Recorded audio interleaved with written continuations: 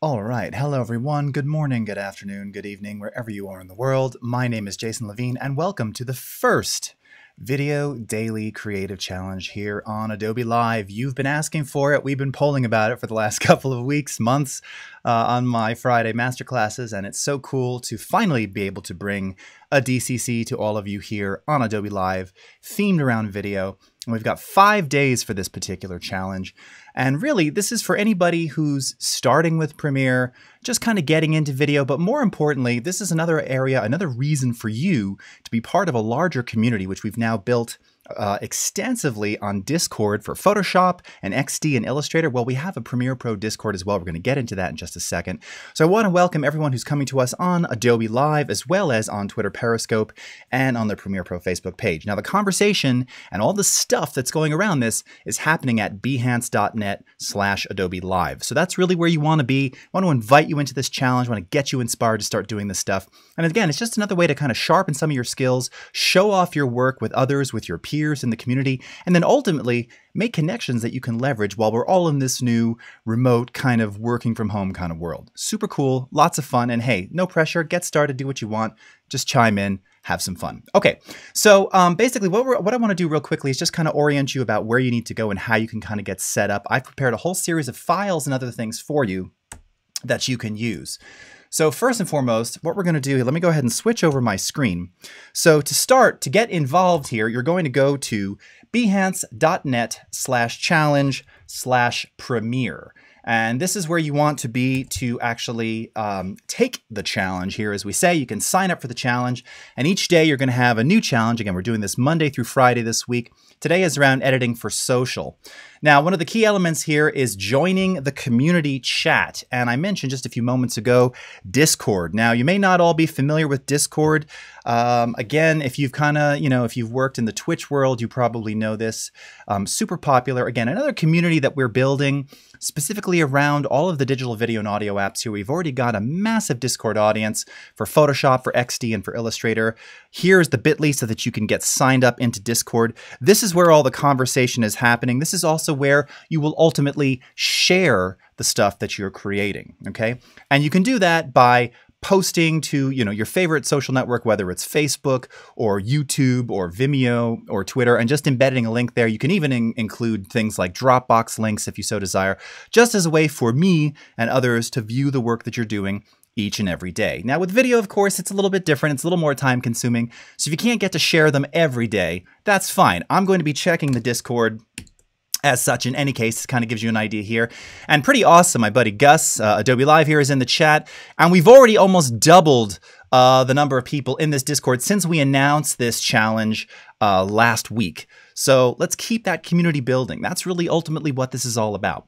So you're going to join the community chat. You're going to watch this daily show for the next 5 days. I'm going to give you a challenge. I'm going to direct you to download some of the files here. You can see once you sign up, you'll be able to unlock all of these challenges and then share your work and get feedback from mentors, from other participants. By the way, you'll notice that inside of the Discord here, you'll see that we actually indicate some of the Adobe people and some of our mods and things who are very much in the know. So if you want to tag us directly and ask questions, there's lots of different channels inside the Discord. You've got lots of different options to do that. All right.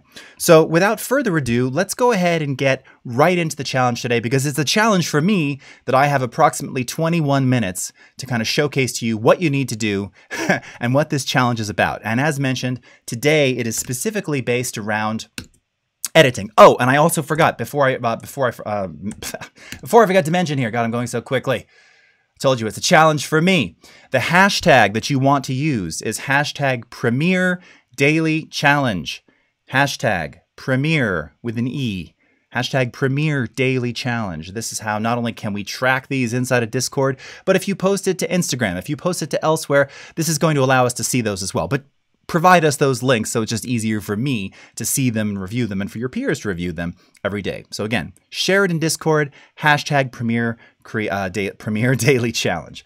Okay, let's bounce over to Premiere Pro. I'm going to switch over to my screen here and we're going to get started. So the first thing, really, we're going to cover about 3-4 things in this next 19 to 20 minutes. The basic import of the files that I provided for you, how to organize, set some in and out points, and begin building up a timeline. adding some basic transitions if you so desire, and then exporting that content so that you can share it on social, okay? Now, like with all Adobe apps, there's many different ways to import content. So I am currently in a modified version of the editing workspace. This is where I might recommend beginning. You can access this workspace, if not from the workspace bar at the top of Premiere. Up in the window menu here under workspaces, you'll see all the available workspaces we have for you. All right. What's up, Jennifer? No capitals. Nope, doesn't have to be capital at all. What's up, Steve? Joshua Graphics, how are you doing? Carolyn Brown, Lindsay, Valdair, very nice to see you all. Okay.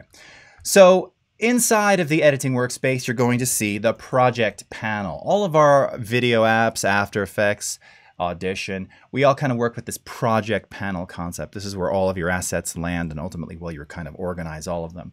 If you simply double click into the gray available space inside of your project panel, you will now be able to import all of the MP4 video files that you downloaded as part of that challenge. Now, I have these stored into a Dropbox folder here called Monday, April 27.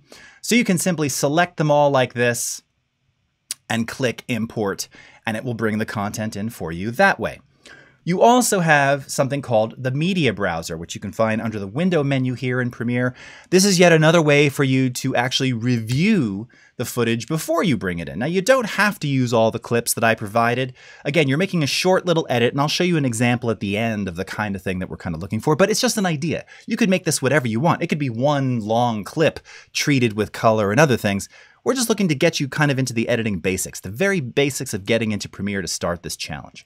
So if you go to the media browser, which I happen to have docked right here, again, this allows you to see all of your footage at a glance and even review through it. So if I double click on this folder where I have all of my content, now you can see all of the footage. By the way, all of this is content that I shot in a place called Sabi Sabi in Africa a couple of years ago when I was down there doing a shoot, and with my colleague Terry White, whom you just saw moments ago. And you can see there's lots of very just beautiful, gorgeous shots of animals here. We got very lucky, very fortunate to see all of the big five. All of them aren't represented here, but this is just kind of a mixture of different pieces of content to allow you to tell a very quick social video story. So again, as you hover over the clips, this is called hover scrubbing. You can see what the content is. Now, if you want to take a piece of this footage, maybe not this whole clip, maybe just a very short little section, you can actually click inside of it. And when you do that, you'll see that there's a little scrubbable playhead right here.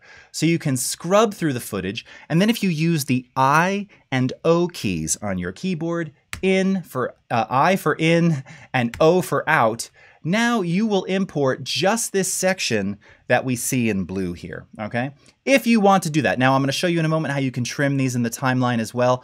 That's entirely up to you, but you can actually set the in and out points right here from the media browser. And if I just dock this over here for a second, I just want to show you. If I go ahead and do that, I've got my in and out points here.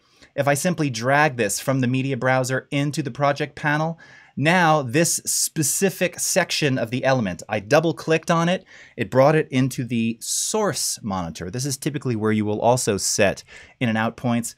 You'll see that they're already set for me, the section that I want exactly as it is, okay?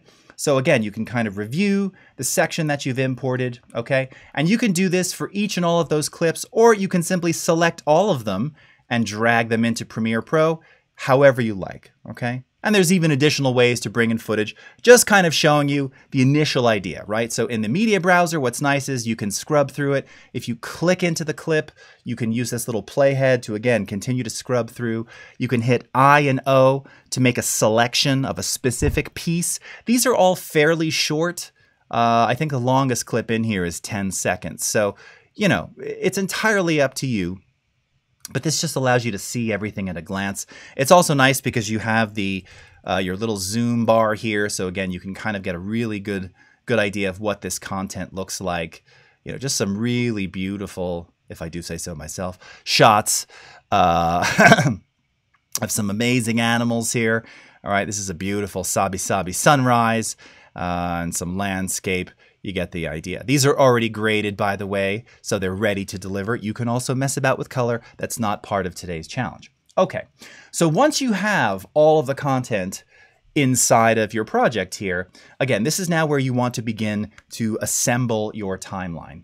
Now, what I'm showing you here, this is all here. Actually, let me go to this is all of the Sabi Sabi content where I made these selections for you. Now, if you want to kind of storyboard it first, you can do it inside the project panel, okay? Now, you have 3 different ways to view your content in here. We have the list view, which is this. And this is just going to show you, all the clips with their relative time and everything else. And that's great, but that's not great for organization, okay? However, we also have an icon view. Oh, you can't see that. Sorry, my head's blocking it. Icon view and freeform view, all right? We're going to focus on the icon view today. That's really the easiest one. And the idea with this is, this just allows you to take your footage, again, from a glance, and you can click and drag and order the content the way you want.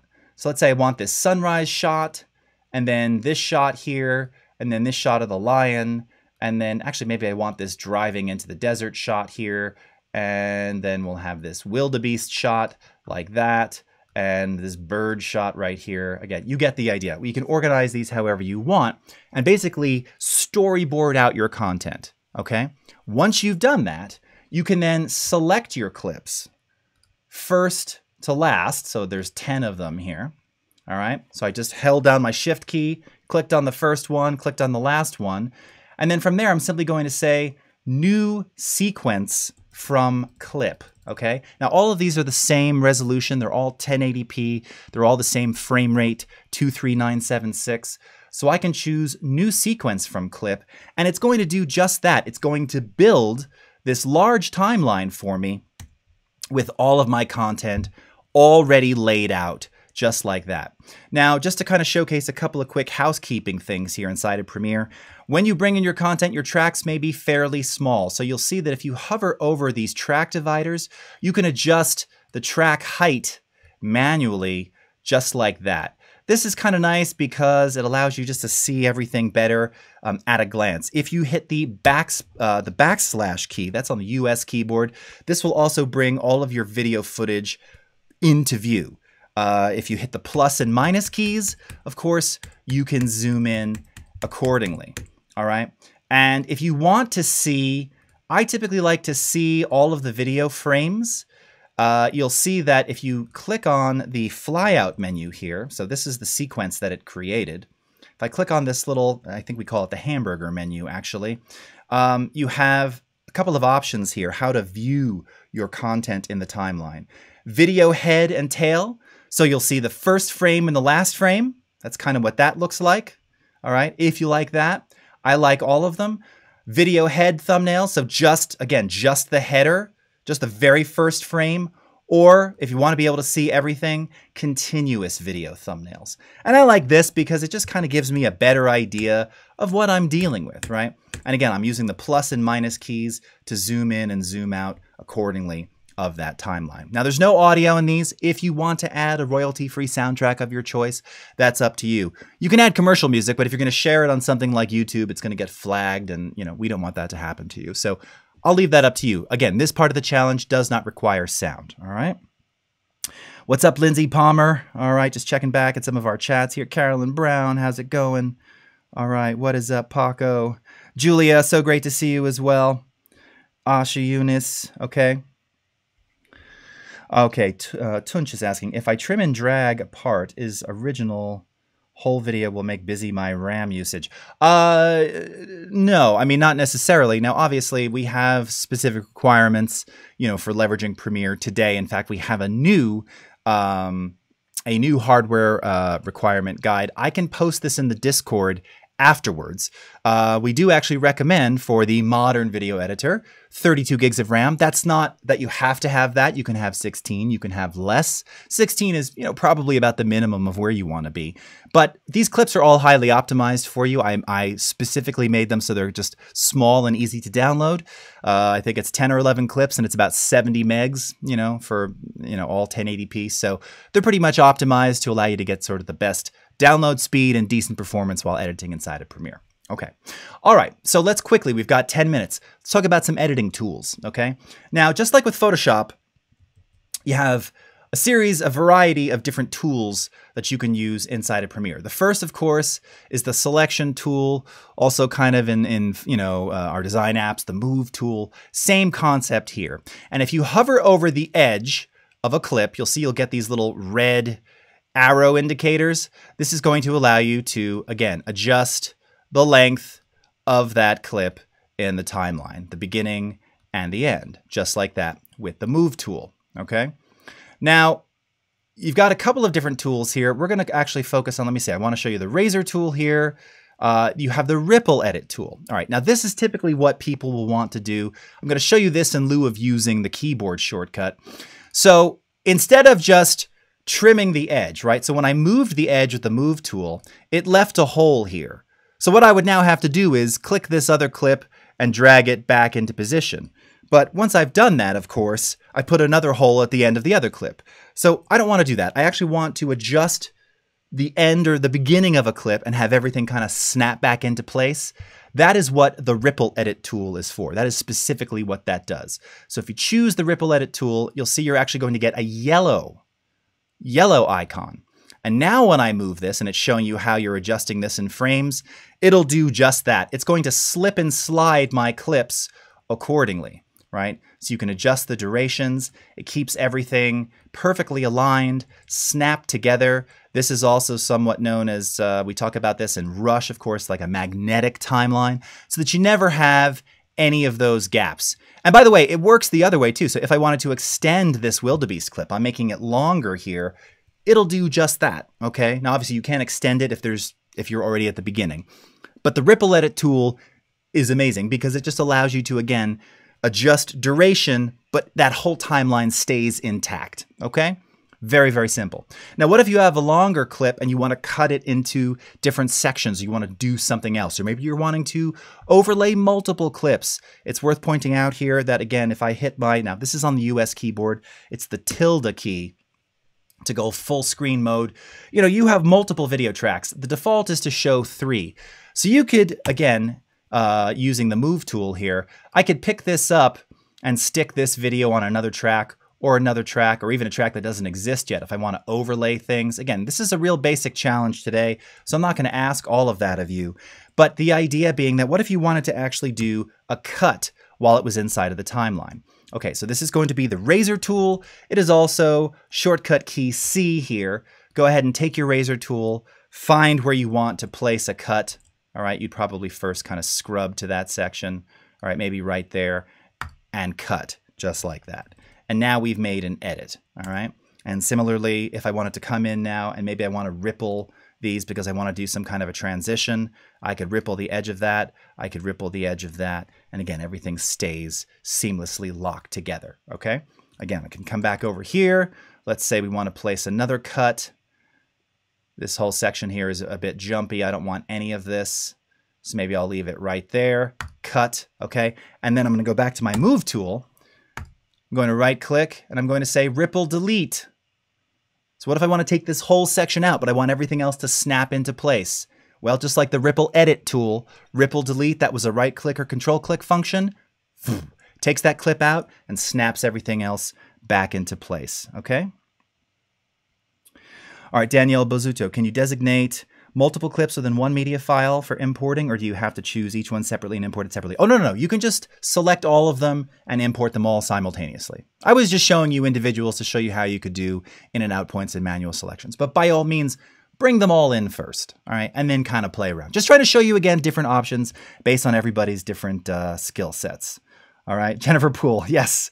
They will most likely be answered during this challenge. Yes, Jennifer. And again, that's where the Discord is going to come into play. I'll be in the Discord all week, so ask your questions there. We're going so fast. I've got 6 more minutes to show you transitions and export. This is rapid. Now, look, I've also got resources here on Behance. You can check out the Premiere Pro video masterclasses. I believe we have a playlist for that. So you can check those out. I actually have some fundamentals for editing in Premiere, editing basics, and I go more in depth on import and some of the editing options and export as well. But so you have some other resources if this is going a bit fast. But this is the first challenge. So hey, Sign up with the Discord. Let's get involved. Ask questions directly. We are here to answer them. Okay. Sweet, sweet, sweet. What's up, Derek? All right. Nice, Andy. Okay. Marco Russell, can you create audio in Audition and link that to the Premiere file timeline? Yes, you absolutely can, Marco. Now, I'm not going to show that here today. I will cover a little bit of that. I don't remember which day it is, but we do have a cutting to the beat of audio in the timeline, and I can show that Audition workflow. This is something that I actually just did in Adobe Live on called Dynamic Link. I believe it was actually last week. So if you check out Adobe Live Masterclass from last week or 2 weeks ago, I show the Audition dynamic link and how to bring content from Audition into Premiere. Okay. Paula O'Brien, no, those edits are not destructive. Everything in here is non-destructive, and that's a great, great thing to bring up. Okay, so now we're cutting, we're doing transitions, we're doing all these things, and we want some kind of way to smooth the content together.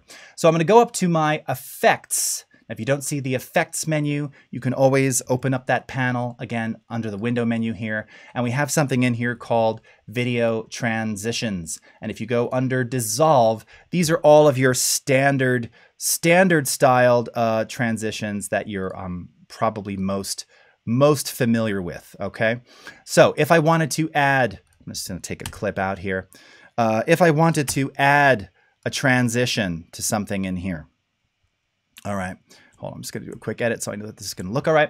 I could take something like the cross dissolve, the most common, also sometimes the most despised, and I can simply drag it over top of my clips. And when I zoom in here, you'll see that you can actually see the transition. I have the ability here, if I hover my mouse over it, to adjust the length of that transition. So if I were to wind this back, all right, and play it, you can see how it's transitioning with that cross dissolve into this other clip.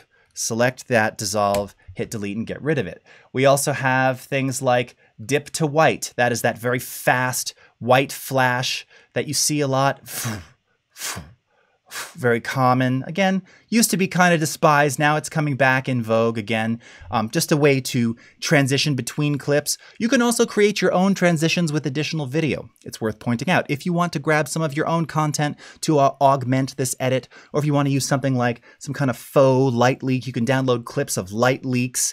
Those are sometimes used as transitional elements. Just trying to show you that this is where you can find them. So again, it's important to have your track height elongated, because otherwise it's going to be very difficult to see those transitions. And if you select the transition and hover your mouse over it, you'll see that the mouse cursor will change, and this allows you to adjust duration. Also, by the way, if you hold down Shift and Command, this will allow you to create an asymmetrical transition as well. All right. So this is kind of neat sometimes if you want one clip to, last a little bit longer in the transition. Okay, and the very final step here, once you've done this, we're now going to export to be able to share socially. All right, so we're going to go to, with our timeline selected, make sure that you have this selected here. You'll see the blue bar around it. Go up to File, Export, Media. All right, now these are all 1080p clips, so I'm going to recommend that you go up to Format and choose H.264 for the format. Oops, sorry, I changed that, but I didn't mean to do that. And then under Preset, if you scroll all the way down towards the bottom, you will see that we have specific YouTube presets, and I would recommend choosing this YouTube 1080p one.